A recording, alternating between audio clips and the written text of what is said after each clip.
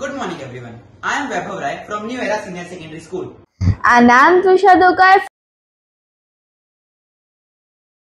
The urban heat island effect is a massive environmental crisis for the urbanizing India. Here, the metropolitan cities are experiencing 4 to 12 degrees more heat than the rural areas.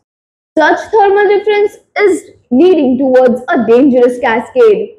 Such escalating air conditioning is using up our fossil fuels, straining our power grids, and not just that, but it is also worsening air pollution. Current inventions like green roofs and reflective paint are beneficial, but they are still fundamentally passive.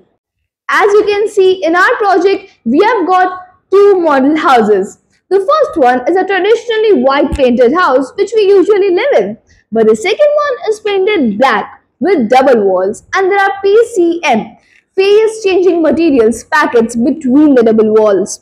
So what happens is that when a brutal heat wave is put on both of the houses, the results are shocking, because this house, even if it is black and black or dark colors absorbs more heat, but still this house, the interior of this house stays comparatively cooler.